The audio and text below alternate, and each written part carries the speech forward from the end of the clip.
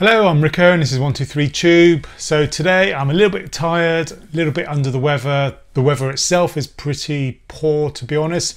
It is the UK, it is winter, so no surprise there. And I'm sat here trying to think, what video should I make today? So I've come up with an idea. I have been asked many times recently about, well, I say many times, probably about 3 or 4 times, about 120mm AIOs. So when I'm asked about those, I always give a generic reply, which is basically, yeah, if you've got a small system and you're not pushing it too hard, they're absolutely perfect. So today I thought to myself, well, I actually have a kind of ITX mini PC that I use for editing. It's got a 120mm AIO from Corsair. It's the H60, I believe. And that's coupled to a Ryzen 5 3600 overclocked to 4.2 gigahertz. And I thought, well, why don't I just find out how good they actually are? Because I've never really tested it. So I'm just going to stress test the entire PC. So I've basically got the Ryzen 5 in there, as I've just said, 4.2 gigahertz. I've got a GTX 1650 Super, and I've basically got all the fans set up perfectly. So the AIO at the front, the radiator is at the front of the PC, and air's being pushed from outside the PC, so nice cool air going through the radiator into the actual case itself. Below that we've got a 140mm fan that's pushing cool air from outside into the case, which is cooling the graphics card area. And as all that air passes through the case, it cools the VRMs, and then it gets pumped out or drawn out of the case from the rear of the case and at the top of the case. So for me, that is the ideal situation, because a lot of people put the 120mm AIOs at the back, so they push air out of the case.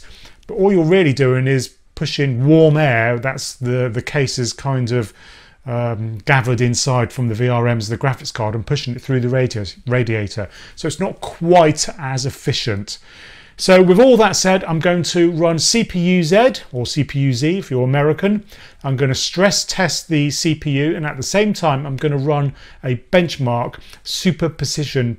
So that's mostly GPU related, that benchmark, but it does need a little bit of CPU. So overall the system will be running pretty much at full pelt. I'm going to leave that for an hour, and then we're going to see what the results are.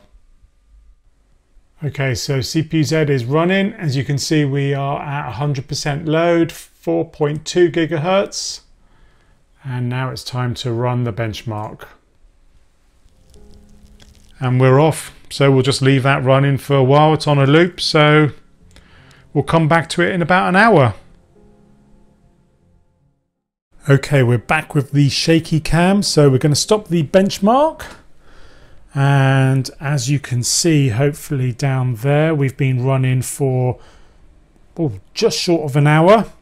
So I'm going to stop the CPU-Z benchmark, get rid of that, and we'll have a look at the results. So 4.2 gigahertz, as you can see, we've been running, and the temperature maxed out on the CPU at 61.6 degrees Celsius, so that is pretty darn good.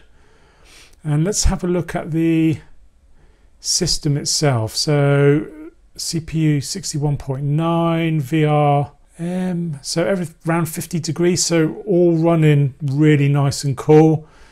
Obviously the fans were going quite fast to keep it all cool, but not at top speed. And where's the GPU? Let's scroll down. 59. Wow, I was expecting more than that. 59 degrees.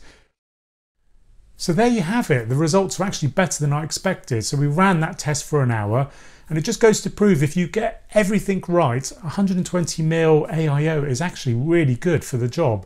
So the room temperature here is around 20 degrees. So let's start off with that.